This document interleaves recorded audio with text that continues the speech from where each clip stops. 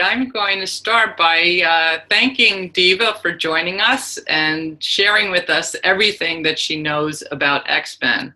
So just a little bio for those of you that don't know Diva. Diva is an Access Consciousness facilitator and international speaker. She grew up in London, England, in an environment where several labels of developmental and mental disabilities were part of her everyday life.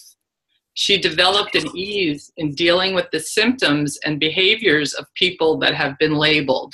She has always had the capacity not only to connect with people that have disabilities, but to see the person behind the disability and facilitate change from that unique space. A year in France, working as an English teacher in a secondary school and a college, gave her a huge insight into the way that kids of all ages are taught and how even within a controlled environment, it's possible to empower kids on an individual basis. When she came across the tools of Access Consciousness, she instantly recognized that what it offers is what she'd been looking for: pragmatic tools that work, that empower you to know and create the change that's truly possible in the world. Prior to this, for many years, Diva traveled the world working and meeting with heads of state, ministers in government, and blue-chip CEOs in Africa, Eastern Europe, the Middle East, Asia, and Latin America in her career in business and economic media, and later business intelligence. However, despite what looked like success on the outside, there was always a sense of stress, failure, not being good enough, and exhaustion that she could not seem to shake. She noticed this in her peers and work environment too, and could not understand why a large number of people with whom she met and worked, who had what seemed like the ideal life, were also, for the most part, unhappy. This fueled her search for a way to have as full a life as possible, one that included happiness, ease, creativity, business, money, and anything else that was joyful and contributed both to her and the world. She continues to travel the world while working with Access Consciousness and facilitating classes and workshops on what she practices daily in life and business. All I can say is, wow, Diva. Yeah. That's quite a resume.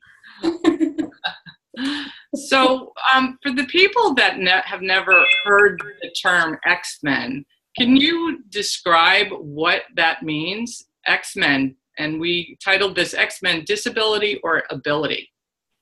Yeah, absolutely. I mean, if you have seen the X-Men movies, or if you know of the Marvel comics, then you'll know that X-Men are these amazing superheroes that have all these superpowers that are wonderful abilities, but they have to hide from the world, or at least they feel that they do, and they feel like they're freaks and they're weird and they don't really know what to do with their abilities, so sometimes their abilities control them rather than them actually having control.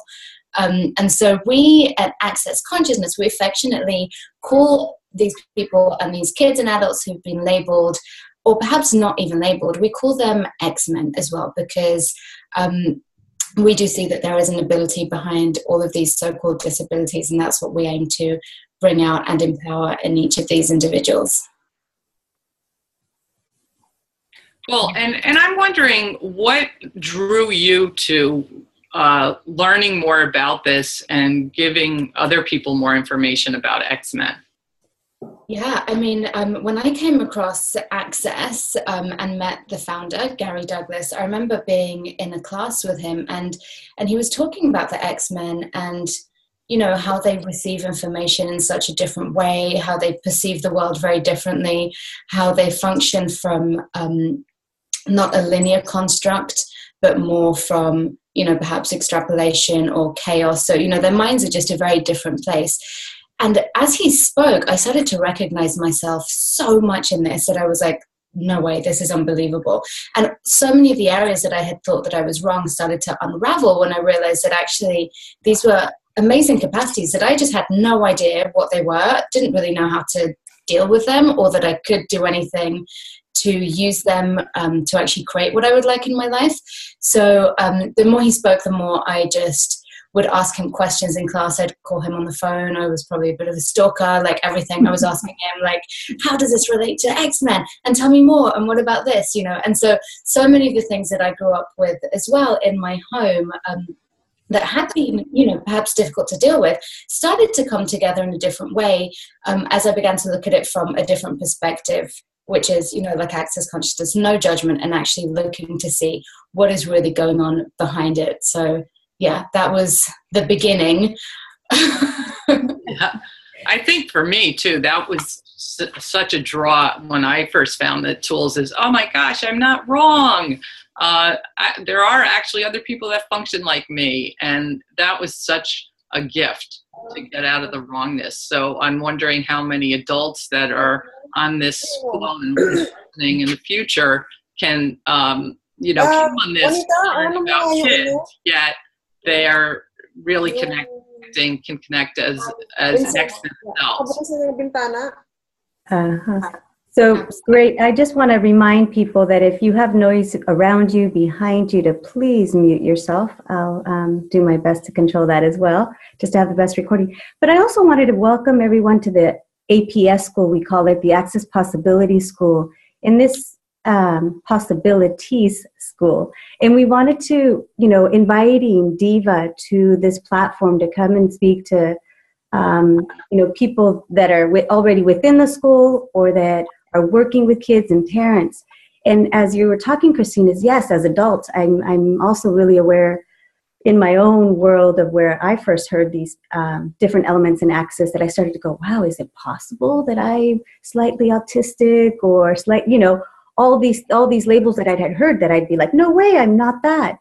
So given that we're working, many of us on the call today are working with kids, one, I'm wondering what questions people have that they may want to ask you, but is there, you know, what is it about working with kids that we can be aware of that might create more ease in, you know, like what tools can we give them to create more ease in their world? Yeah, and thank you for saying that, because, you know, this is a huge topic, obviously, like it's a huge topic, and it's one of the specialty classes in access, so, you know, we go into this in a lot of detail, but one of the main things that I would love to say is just that this information applies in so many more areas than perhaps we've been aware of. I mean, there are people that I know that I grew up with that were labeled, and of course, you know, they had perhaps different treatment in school, they had different classes, different things that actually addressed that, but there were also a ton of kids that weren't labeled because they didn't fit into exactly what the label of that disability was, but they still had perhaps difficulties in certain areas, or perhaps they, you know, remembered information in a different way, you know, so all these different things. I think nowadays we're actually having so much more access, obviously, to the internet and to this global information. We're realizing that actually there are so many kids and adults out there that have these amazing capacities that, you know, perhaps just haven't even know that that's what they are. So one of the main things that I always start with is just one of the most foundational access tools, which is to ask a question. And it sounds so simple that everyone usually is like, oh, great, okay, next, you know. But actually, whenever you're asking a question, what you're doing is you're willing to let go of that fixed point of view that you may have of what that situation is. And so much of what we do when we actually label kids, whether it's officially diagnosed or not, you know, you can just label somebody as being really hyper or always being really noisy or the troublemaker in the class, you know, even those are labels. But whenever we go into question, what we're doing is we're actually willing to look from a different perspective that makes not only their life easier, but ours as well. And one of the questions that I remember asking a lot actually in the school when I was teaching, there was in particular this one little kid who was so bright, but he was actually so fast that he would finish everything really quickly and then start just being hyper and annoying everyone. So I would always ask him, okay, so if you could choose anything right now, like what would you choose? Like, what do you know? Like, what do you know that you could add to this? What do you know that would make this even greater? What do you know that you could add to, you know, if we were doing exercises? I remember we did quite a bit on Harry Potter. I was slightly obsessed with that for a while, or maybe still am. You know, and he, you know, the kids would love that. And then they would finish their exercise, but there'd be, you know, more that they could do. So I was always asking him, like, what do you know? Like, what would you like to explore? Because one of the things that I've, you know, and I'm sure that you guys as teachers at APS will know, is that when you speak to these kids and even adults that are X-Men, when you speak with them about a topic that they're engaged in and that they actually enjoy, you can pretty much take it anywhere, but you have to find what that is, and you have to ask them what it is that they know, because as soon as you ask them what they know, then they're able to explore their knowing and realize that they actually have a capacity in that area, and that they don't necessarily need to rely on anybody else telling them who they are, what they're capable of. So that was kind of a loaded answer, because I could have gone in 50 million directions there, but definitely start with asking a question and asking, what do you know here? Diva, I have a quick question. When you have kids that are on the spectrum that are maybe less verbal or would rather put the answer in other people's heads, what are your some suggestions as a teacher, knowing that, like, yes, I'm able to hear that their answers in their head or get that they're doing it for somebody else. And I'm also aware that when they move on from my classroom, or when they are out in the quote unquote real world, you know, getting a job, or that other people might not function like that, what tools could I give them to make it a little bit easier and get them to, you know, see that maybe this might not work with everybody? I love this question. And it's, oh, I just love this question so much, because actually it relates even so much to the way that I used to function. I mean, I remember having conversations with Simone, who's the worldwide coordinator of Access, where she'd be like, honey, you do realize you never said that out loud? And I was like, no, I said it. And she was like, no, like, you know, and so she actually started to really invite me to look at the places where I was just saying things in my head, and I, honest to God, did not realize that they were not coming out of my mouth. Like, genuinely did not get that at all. So I think part of this is actually educating the kids and saying to them, hey, you know what? I get that you communicate in a way that's a little bit different. I get that your mind is super fast, and I get that you're not always using words because they're a little bit slow or for whatever reason. However, not everyone's as fast as you. And, you know, what could you say? What could you say out loud in words that people require to hear? And that's something that I often even ask myself still, you know, because this is like a muscle. These tools, it's not like you use them once and then the problem is fixed. You now are an amazing communicator. It's not, you know, it's actually, these are tools for creating a greater, you know, sense of living and enjoyment out of life, and actually being able to function within a world that is filled with, you know, perhaps different boxes that we try and fit into, while not bending yourself to fit into that box. So, I mean, I remember I've had a couple of kids that have attended the X-Men classes, and one of the things that I always say to the parents is, you know what, at Access, sorry, at Access, we don't have the point of view that there is actually anything to fix. Like, what if there is no problem here? And I know, Simone, that your question isn't from that point of view, but I do just want to address that, because I think so often we go into like, oh God, now this is another thing that I've got to overcome. What if in the future this becomes a problem? You know, I wonder how many of those things we're actually creating with our point of view before they've even become problems. So I think number one is just to recognize, what if it's not a problem? What if the child is actually just missing information? I mean, with several of the kids that have come to the classes, they'll sit there and, you know, we'll be going through the class. I give them a few tools, like, okay, what does the teacher require to hear here? What information are they looking for? Because these don't need to be questions that you're asking out loud, but the moment that you start asking them, you start remembering, oh yeah, I remember that the teacher said, make sure to include this in your paper, you know, but suddenly you're actually opening yourself up to that, whether it's a memory, whether it's just information that you're downloading, whatever that is. So I would encourage them to ask questions, but also let them know, like, hey, is it possible that you communicate a little bit different to people? Do you ever think something at someone like, don't come near me, stay away from me, and then you get really annoyed when they're coming near you, only you've never said it out loud, you know. So just getting them to recognize, because it's actually so liberating when you acknowledge what is true for you, and that's when you can begin to create a change. But until you're willing to look at what is and acknowledge what is true and what is really going on, it's really, really difficult to choose something different.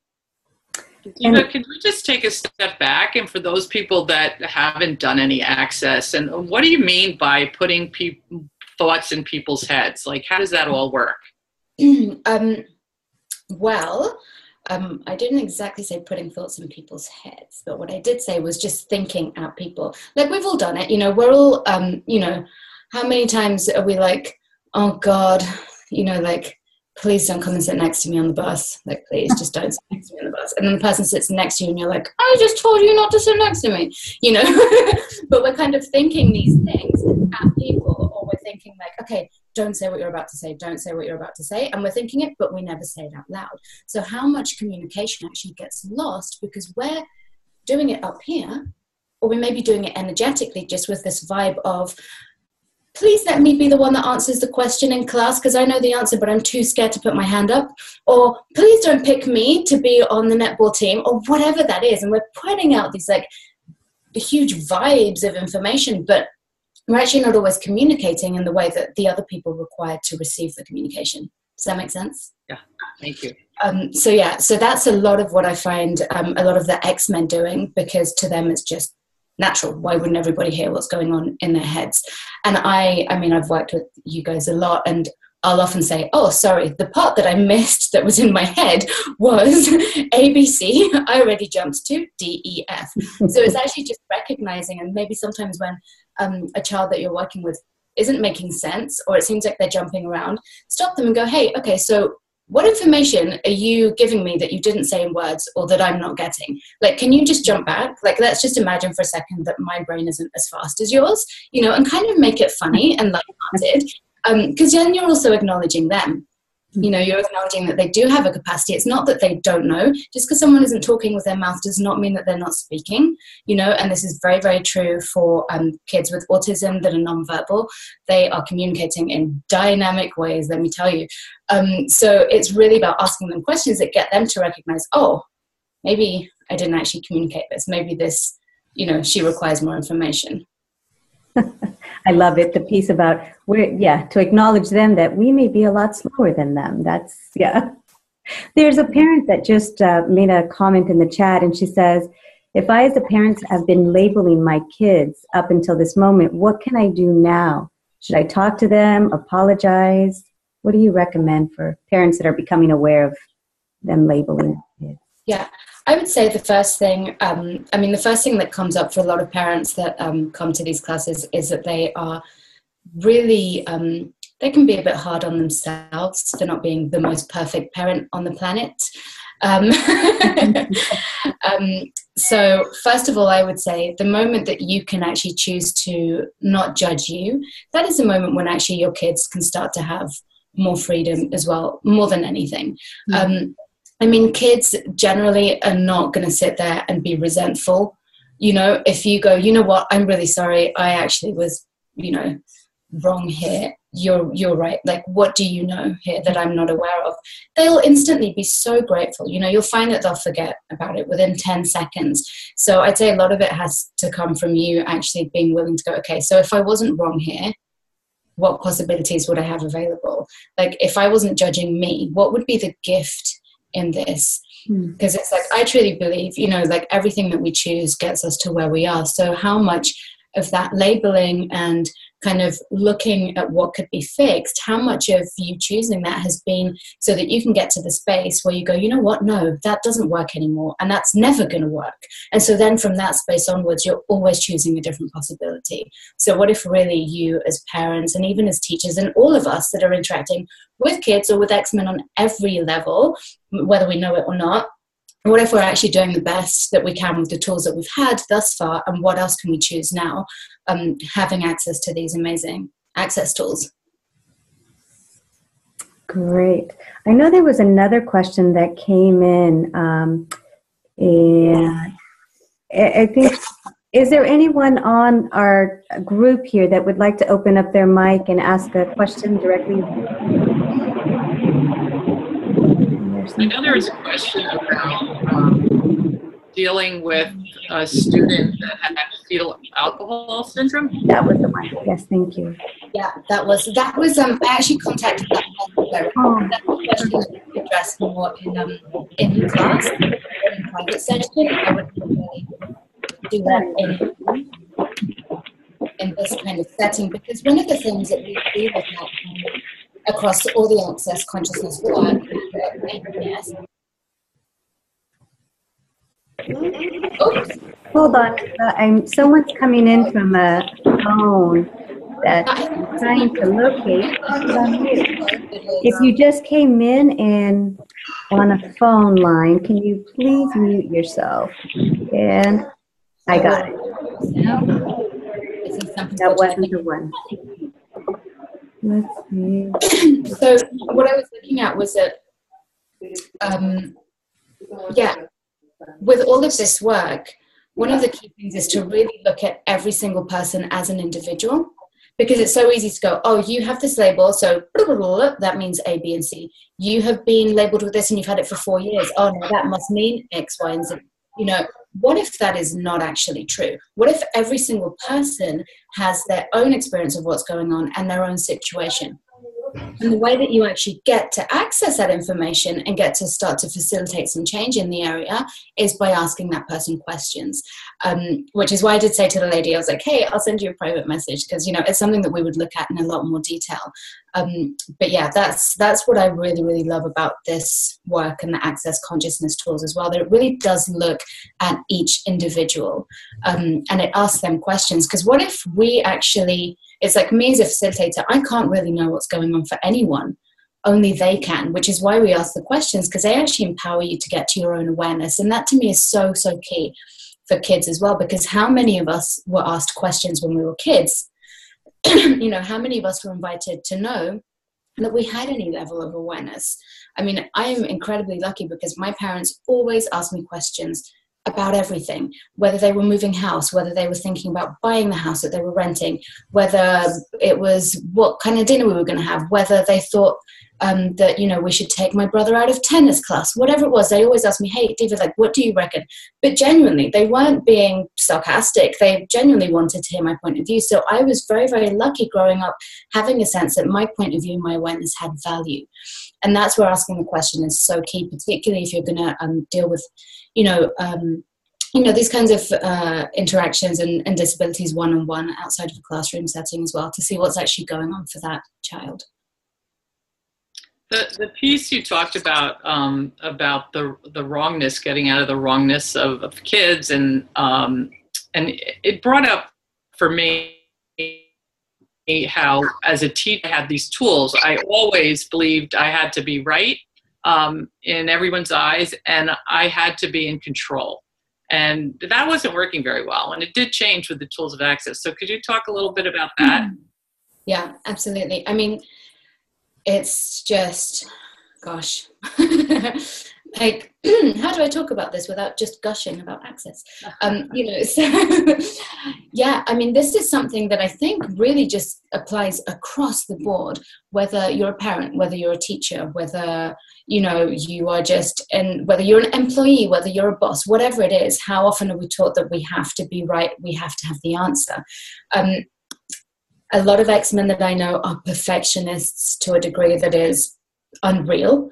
So one of the main ways to actually start to address that, as you said, is actually, Christine, by going into, okay, so if you weren't judging you, what would you be aware of here? That's a question that I ask a lot, you know, like, if you weren't wrong, what would be right about this? What would be the capacity? Because I think so often it's very easy to go into that entrained point of view of instantaneously judge yourself as wrong. Instantaneously, you must be missing information. Instantaneously, you must not be good enough. That's what we're taught. That's very easy. That's just us kind of following the way that it's supposed to be. But what if there's something different available, truly? You know, what if it's not always the heaviest and most solid thing that you then have to kind of like, you know, deconstruct and go around this huge solid rock? What if it's actually the lightest thing that makes you go, oh, like, I wonder what that is, that gives you that sense of kind of lightness, expansion. What if that is the energy that is going to start to create change? Because if you keep on doing the same thing and you keep on judging yourself as though that's going to motivate you to do better according to your own judgments of yourself, that you will do better, and on it goes, round and round and round. What if actually what's required is a completely different point of view? So you could also start by asking, what different point of view could I have here that would create a change? And the piece about asking the questions there, Diva, I also get that, you know, we are taught at a really young age to find the answer, but it really is the sense of asking the question to kind of receive more information. Can you speak a little more about these questions that you're inviting us all to ask? Absolutely. And I mean, this is something that I see with kids so much, if I just, okay, I'm like, how many things can I have in my head? So if you look at having the answer, what do you have to have before you have the answer? You have to know the answer. So to look for something that you have to know kind of is like this weird conflictual reality, because unless you know it, how are you supposed to know it? And by knowing it, or by having the answer, it has to be something that you've been taught, that you've read, that you've learned, because your mind can only actually give you information that it already knows. It's just a memory bank. Whereas when you actually start going into, okay, if I didn't have to have the answer here, what would I know? Like a question that I ask X-Men a lot is, if you weren't thinking, what would you know? If you weren't feeling, what would you know? If you weren't having an emotion about this, what would you know? Just what would you know? Can't be right, can't be wrong, because there's no right or wrong answer, you know, but really looking at that, because if you look at it, what is faster, thinking or knowing? Knowing. That's the lighter one somehow. It makes no logical sense. But this is something that you see in kids, where they are able to pick something up within an instant and then run with it and extrapolate it. Or when, I remember being at school and given like several months to do a math, they used to call it coursework. It's like the big project at the end of the year. And I, within like 5 minutes, would have the final answer, but I had no idea how I got there. I couldn't work it out, you know. And so we have these kids that are doing these different things, and then we're going, well, you didn't do it my way, so you're actually wrong, rather than asking, okay, that is really cool. Somehow you managed to get there. What do you know? Like, obviously you weren't thinking to get there, because thinking's a lot slower. It would have taken you months, like the project dictated. So what do you know? Like, what information did you have access to? Like, and start to play with that with them.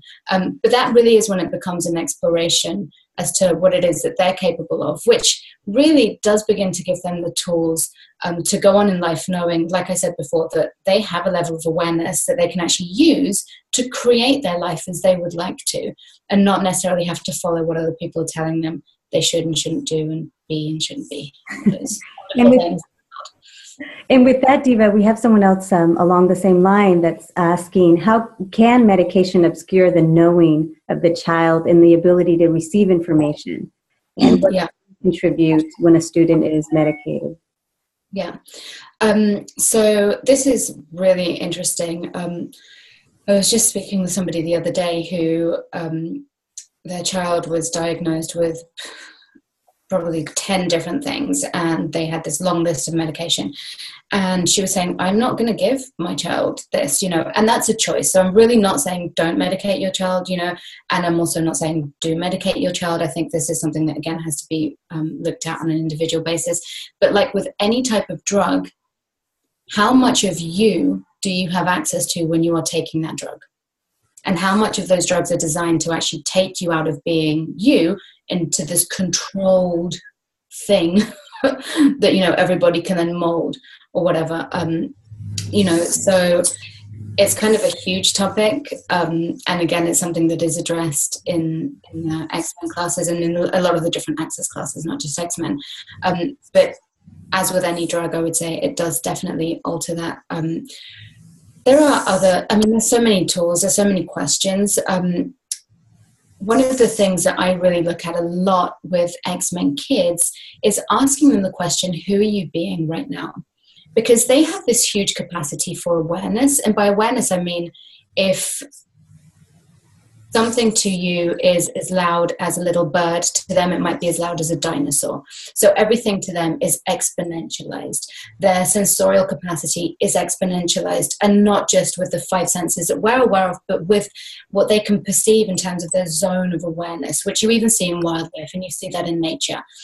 You know, even animals have that. They have this zone of awareness. We've all had the experience where we can feel someone coming into the room without turning around or even hearing them. So those kinds of things are things that I'm talking about. And when you have that level of awareness, it can be so easy to sit next to somebody and suddenly be really grumpy when you weren't grumpy before. So is that actually you being grumpy, or is that your level of awareness of the person next to you?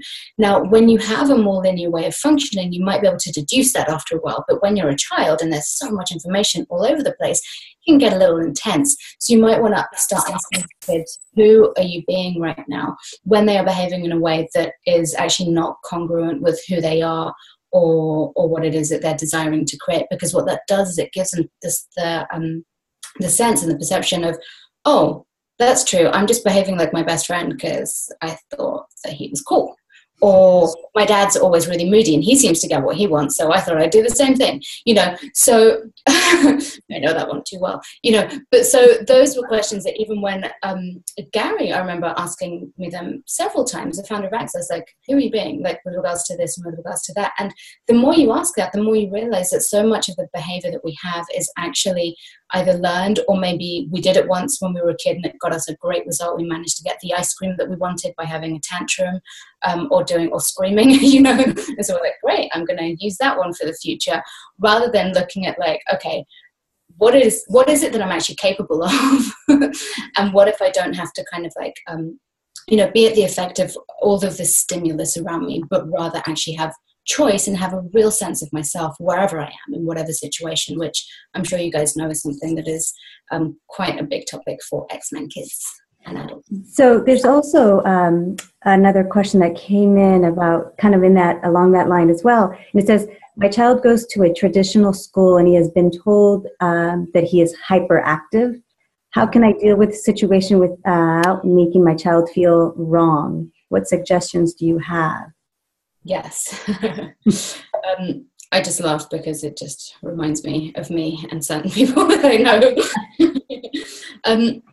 You know, one of the things with, you know, being hyperactive that I always say to kids and even to their parents is, if we weren't in a society where you're told that the more still and composed you are, the more well-behaved you are. But if you were just living in a world where you might want to have a little bit of energy, would it be a good thing or would it be a terrible thing? It would probably be a great thing that you have so much energy available to you.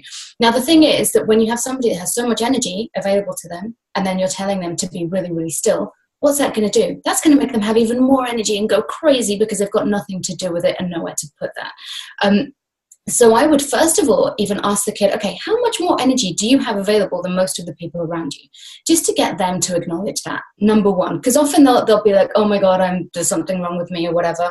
I mean, I remember even as an adult, people saying to me, you need to take sleeping pills. Sleeping 3 hours a day is not enough. You're going to like die soon. I'd be like, oh my God, I need to take pills, you know.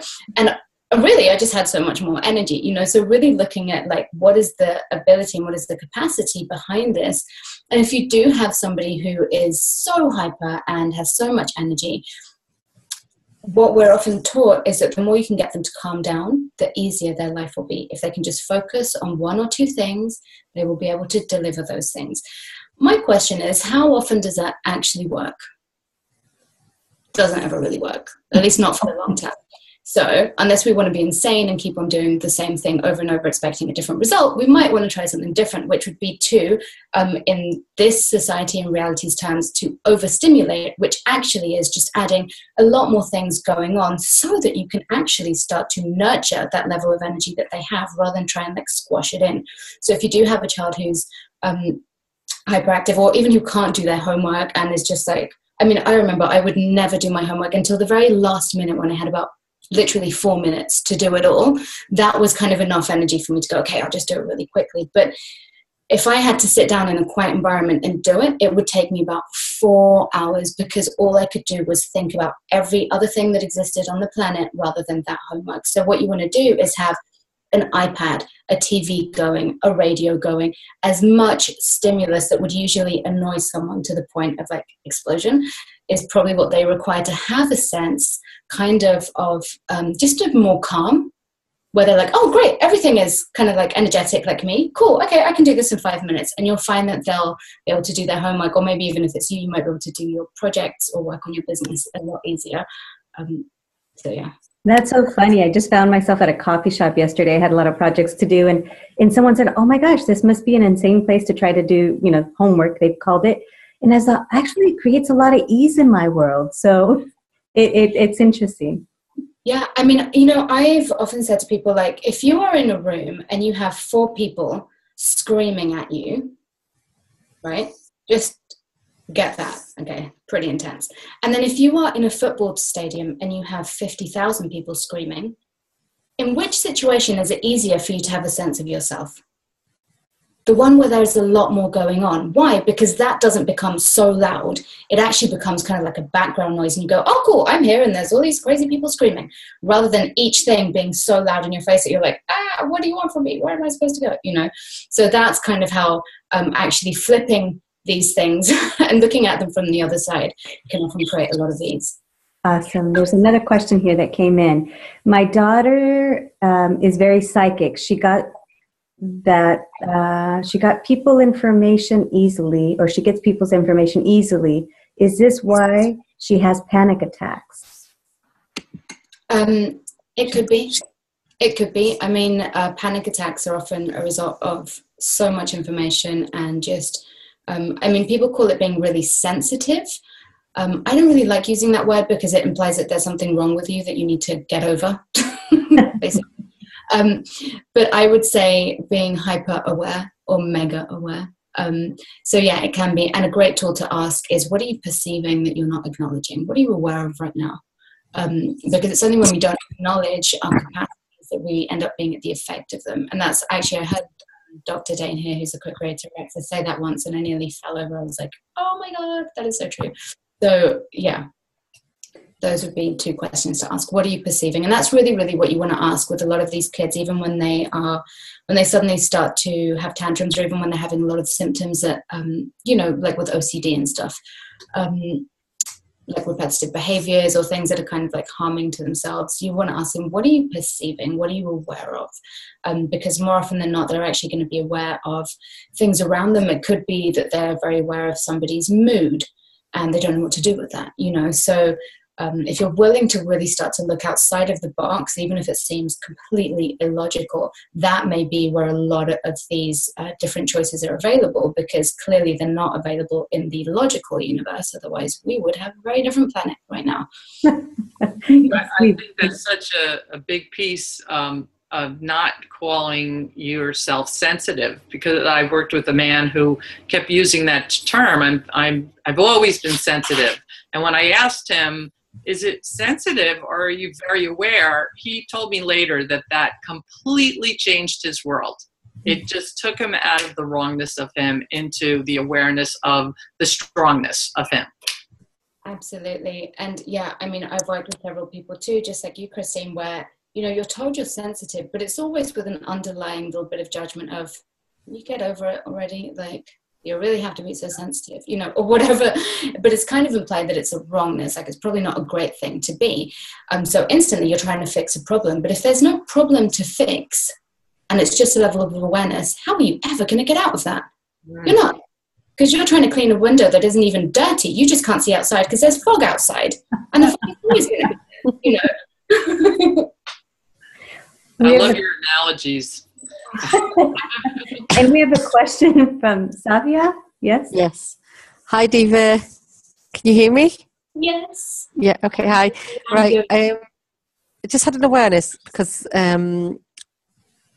obviously having these expanded capacities, it was masked by the fact that even though I was born in London and brought up in England, English wasn't my first language, and I've become, because I'm working at a school with kids whose English isn't their first language, and it's like trying to get, I'm a bit stuck on how to get the information without being arrogant to the teachers, because I've obviously been a teacher and working in these capacities. It's like because they always use the excuse, well, you know, their English isn't the first language, and I'm like, it's more than that. And what could I be and do to? Yeah. That's a great question. Because actually, I'm really grateful that you asked that, because I've seen this a lot with actually X-Men adults, and actually in some ways I'm kind of like adults, kids. Yeah. Or are we all infinite beings in just different bodies, you know?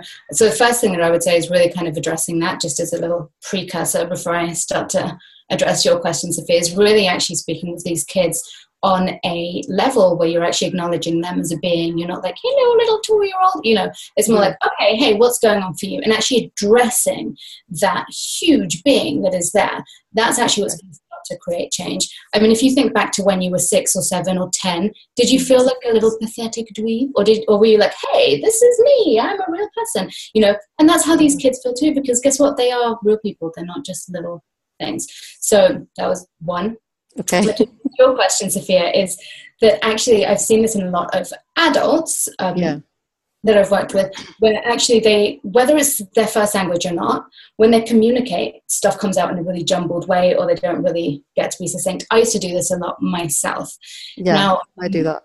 This, again, is something that we address in quite a lot of detail in the class. I'm not trying to plug the classes at all. No, that you guys can access, and you know, you can have that information. But one thing that I will say is, when you start to ask, like, one question that I always ask myself is, how succinct can I be here?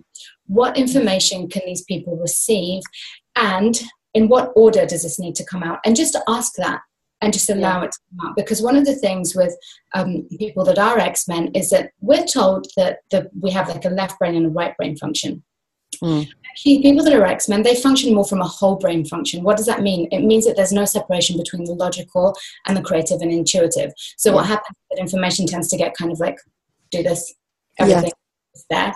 Yeah, that's me, It sounded a lot better in my head, you know. That's what you want to ask. Okay, so how can I deliver this in a way that people can receive it? And just ask yourself that every day, like, you know, what can I be today that will allow me to be more succinct than I've ever been before? And play with the questions. You know, you can't get them wrong, but play with them and see how you can start to have more ease in that. So that would be the first step, I would say.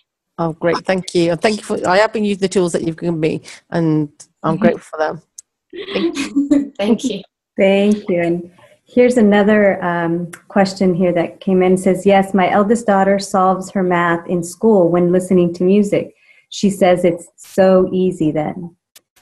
And I think that's a huge piece. And I'm wondering, you know, even in the classroom, you know, what can we invite teachers to become aware of that might, you know, creating a different space for some of those kids that are having challenges staying focused. I think that's an issue that oftentimes is like, he doesn't focus. He's so distracted. Yeah, absolutely. And I think you just touched on something really important, Sylvia, which is, you know, I think so often we're looking at like, how do we change the whole system? And I think that's great, because that definitely should be our target. And I have to say, it's going to start with you. Because as soon as you start creating those changes, I know that sounds really cheesy, like the change starts with you, you know, but it's really like, as soon as you start creating those changes and people see, oh, that child is suddenly delivering, maybe they're not focusing on one thing. Maybe they have 5 projects in front of them and they're doing 3 minutes, 2 minutes, 1 minute, 5 minutes, 20 minutes, and they're jumping around, but they're focusing for 60 seconds. Good enough for me, you know. But as soon as you start to actually implement these things in your classes, in your home life, even with yourself, even at work, even with staff members, you know, just start noticing how different people receive information differently, how they perceive the world differently, the more people are going to start to take notice and go, well, actually, that's giving results that nothing else has. I mean, I can sit here and talk to everyone about how amazing X-Men and the access tools are, but it's not until I say to people, oh my God, this kid that was failing at school and was about to be taken down yet another year, so 2 years, after the X-Men class, convinced his teachers to let him take the exams, and he got the highest out of everyone just by using the access tools and the X-Men tools in the exam, and now he's like flying. And this actually occurred, but when I say that, people go, what? That's an actual result, you know? And so I would say, like, the more that you are willing to get out there and actually play with these tools in a way that isn't significant, like this is the way that we should all do it, like, because then we're just giving people the same but different. We're trying to be the answer. I think the more that we can all kind of step out there and be willing to be leaders in this area and actually just run with what we know and see what change gets created, that's when everyone will start noticing. And that's where we can actually start to really, really empower other people to know that they can also facilitate that change. Great. Here's another one. That I work with visual intelligent people of all ages, mostly highly gifted and highly sensitive. When they meet me, I seem to be the first person who is asking them what they think is, quote unquote, the problem. And then you meet their awareness, which is great. So someone just really acknowledging, yeah, that this does. And I get that piece that it is such a gift to the kids. And I've gotten to see that through APS. That has been something that we are doing different. And we've seen kids change quickly. We have lots of stories that are coming out through our newsletter and other ways we're sharing it of the gift when you are acknowledging the child and giving them the space to ask and letting us know what works and doesn't work for them. Because that's effectively a longer term plan. Yes. I mean, if we're just sitting there trying to give people answers and going, come on, just regurgitate it so we can get through the exam, will you already? Rather than going, okay, there's this, you're actually creating leaders moving forward. You're creating adults that have a real sense of themselves, whatever that's going to be, whether they're going to be a gardener because they love being out in nature, whether they're going to be a teacher themselves. You're actually creating for a different future. And that's really what I see these access tools designed for, to actually create a different future, not just a different next 5 minutes, although that's great too. But it's like, how do we empower these kids so that they can have that going on for them, and they have those tools available for themselves as they move on in their lives. Great. And here's another piece. It would be so great to have this possibility online in many languages to create meetings for teachers all over the planet. Are you ready? What would it take? And oh yes, we would need to be more people out there that can spread it. Just saying, Diva. I like it. I like the way you're thinking. And with that said, I mean, if anybody else has a question, you can do it through the chat or also out loud. But Diva, I know that you mentioned a couple classes, and we still have another 15 minutes. But I would like you at some point to let us know, if we want more information or to dive more into some of these areas. Where can they find you? What classes are coming up? What is available for people? Sure. So we have a great new website that we are adding more information to every day. It's xmenabilities.com, just all one word, xmenabilities.com. And in there you have a ton of resources. You have the schedule of all the upcoming classes. We do have stuff that's online as well. And we are putting products on there, which are past telecalls that people can purchase and have access to. And, if you guys have ideas of things that you'd like, please email us. There's a contact form on the website too. So just say, hey, can we have a course for teachers or for whatever, and APS is really amazing for that too. So I'd say those would be two places, accesspossibilitiesschool.com and xmenabilities.com. Okay, here's a question. Do X-Men kids have a unique way of learning? Would they benefit from academic support? Maybe we can, so I guess maybe it's a question more for us through APS, in the sense of, one of the things we do offer is tutoring, and really done different. I think one of the things when I've worked with parents, it was the sense of, it's not going to be more of the same. Like that sense of, wow, where can we approach things and the child different that might actually create more ease? So that was just a little point for APS tutoring. So yeah, visit the website, accesspossibilitiesschool.com. And I have found that through working with kids in tutoring that it's not this ongoing tutoring, but giving kids tools that can create the change that gives them more ease in school. And one of the biggest pieces that changed things for kids was just having them acknowledge their talents and abilities. I had kids who were having real difficulty in school, and these boys could take apart and put back together a motorcycle, and no one ever acknowledged that was a capacity, that was a talent. And just looking at things that aren't in the box of school that they have talents in, just opened up a whole new world for them that actually changed how they were doing in school. So it's not always related to the academic portion, the school portion that you even have to work with. It's all these other things, this, acknowledging them and getting them to see the strongness and the beauty in them.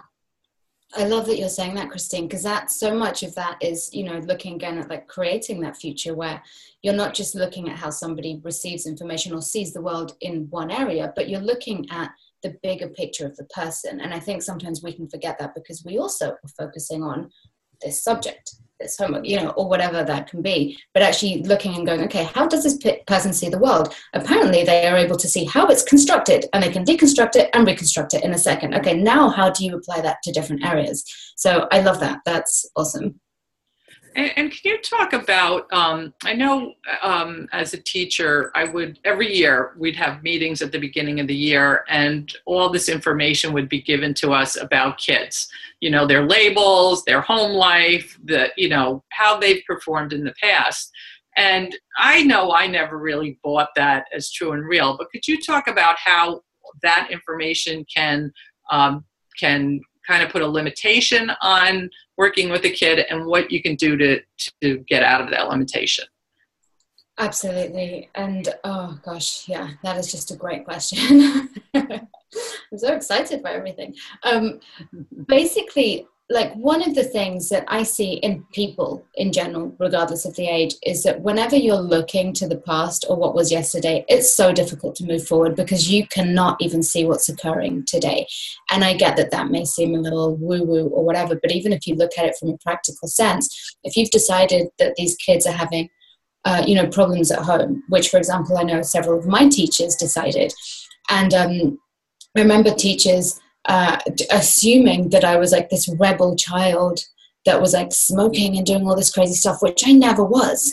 Like, I never. And they'd be like, so Diva, how long have you been like hanging out behind the bike shed smoking? And I'd be like, what are you talking about? I wasn't even there. But because they had these points of view that I had this difficult home life, they instantly put me into that bracket. So it was very difficult for them to see when stuff was changing or when my home life situation did change because nobody asked a question. So I would say, first of all, sure, receive that information because it's good information to have. You never know when it's required. None of this is really about rejecting what's going on currently in the school system or rejecting everything that you've done thus far. It's actually about adding more information to it. So asking, okay, cool, so how much of this information is relevant? Like asking that to yourself, and asking the kids, like, hey, how are things for you? Like, get them to know a little bit. It's people like, what's going on for you? Like, you happy? You sad? Like, what's up? Like getting just so that they feel like they're seen a little bit sometimes, I've done that before in classes when kids are just like not even listening and they're running right. And I'm like, hey, and they're like, uh-oh, she's actually looking at me. She's not just going, hey kids, be quiet, And so it creates this different thing. So I wonder what it would be like if we were to actually not necessarily disregard that information, but go, okay, so I wonder what pieces of this information is relevant right now, what is still applicable, and be willing to know that stuff does change, and kids change so fast. They really don't need to hold on to stuff as long as we adults do. So willing to acknowledge when stuff like that does change for them, and if their behavior changes, not just go, oh, it's probably just a once off, but ask them, wow, that was awesome. Like, what would it take for more of that to show up? How does it get any easier than that? Like, how was that for you? And get them to acknowledge, like, oh yeah, actually, I could probably do that a lot more often. That seemed a lot easier than the other thing I was doing or whatever. Wow. Yes, question? Can I ask a question? Yeah. Hello. I have a 16 years old boy, and he is on the grade 12 to one more grade to the university, and he is very had lots of pressure on his academic school, and he now going to school and drive us crazy. And then he only went to school 2 or 3 days a week, but he went to the tutor, help him to get a grade. So my question is, our school system in Hong Kong is not allowed, not go to school. But he told me that the teacher in the school doesn't help him, and the tutor really help him. I think I don't know how to, dealing with this kind of, Well, yeah, and that's a great question, because actually there are more and more kids that are going, hey, parents, guess what? This doesn't work, and we all know it's true. And you guys are going, I know it's true, but somehow I don't know why we have to do this other thing. So I think part of it is actually explaining to him and going, hey, honey, like, I completely get that. Just know I'm with you. Like, I've got your back here. I get that your teacher isn't helping you. I get that the tutor is helping you. However, if you don't go to school, I may end up in jail, because that is actually illegal, and be willing to manipulate these kids. Like, because that's not like an evil, you're not like forcing them to do something bad, but give them information like, hey, I'm stuck in the middle here. I can't say to you, don't go to school, because that is actually going to probably create A, B, C, D, E. Like, is that what you would really like? That's going to be really difficult. So would you be willing to actually go to school, and just actually talk it out with them? Because I think a lot of the times, again, we feel like we have to have an answer. Okay, go to school. No, don't go to school. What if it isn't an either or universe? What if there's always something else available? And actually, you can include them in that too. Just by actually giving them more information. Like, maybe he doesn't know actually what the consequences could be for you and the family if he doesn't go to school, because he's just looking at like, hey, this makes sense for me. And you're like, yeah, it does. And there's a bigger picture that involves a lot more people, So I think just giving kids information a lot of the time is one of the key things, because we all assume that everybody knows what's going on in our head, and they don't always, So actually just like asking some questions and involving him might be the first step. Might not be the only step, probably won't, but it's a step. Yeah, this is the first time I'm listening to you about X-Men, and it feels like my two kids are also X-Men too, because they are very, they communicate with brain. He doesn't need to read lots of books, and he understands everything. He's so laid back, just on the computer, searching, and then he just know everything already. Yeah. They're fast, they're smart, and then the next step is, how do we invite them to actually use the system that we live in to their advantage? And to their advantage doesn't mean taking advantage of people in evil ways. It means actually, how do you use it to create the life that you know is possible in a way that works for you and everyone else? So maybe it is going to school, knowing that it will create ease for your parents. Maybe it is not always reading your books, but making sure that you know the information. I'm not going to lie. I didn't read one single book at university, but I did manage to get great grades, So, like, was I doing what I was told? No, but I was doing what was required, So asking questions. Exactly. He's doing a good grade. Actually, he got 5A, 1B, 1C. Actually, he's doing good, but he's just not like a normal kids, Not normal. Like normal kids. Yeah, you want to be normal for what reason? Thank you so much for your question. So much. You're welcome, Karen. And Diva, we're here at the end of our APS Hangout with you, and so grateful what you've brought all of us, what it is that that you're sharing with us and inviting us to, that really I get is creating a different future in homes, in schools, and out in the world. So, and thank you all for joining us. You will receive a recording of this Hangout. And I would invite you to, maybe if you haven't already, is to jot down some of those questions that Diva has invited us to ask and see what changes for you without looking at the answer. So Diva, is there anything else you'd like to say here just at the end for everyone? Just thank you so much to you guys and to APS and just to everyone willing to see this as a different possibility. I just don't even know. There's just so much, but I'm just so grateful, and I'm so excited to get this out into the world for kids and for adults and for everyone and anyone, because we all have so many capacities, like whether you're labeled, whether you're not labeled, like what would it be like to actually start to acknowledge our abilities and not always go to what is wrong with us? I really just wonder, is it time to start creating a different future where we are just really exploding into what is possible? Because that's what's required to create a different world. Thank you, Diva. Thank you so much. And someone's asking, what does it look like to contribute to the Access Possibility School? Share it with people, explore, invite your child to come participate in an extracurricular class if it's, light for them. So we invite you to, check it out. If you have any questions, you can contact any of us teachers. We have our principal, Christine, Simone Pador, Adele King, and Maxwell is our director, and I am one of the teachers as well, Sylvia Puentes. So thank you all, and have a wonderful, wonderful day wherever you're at. Bye-bye. Thank you. Bye. Thank you. Gracias.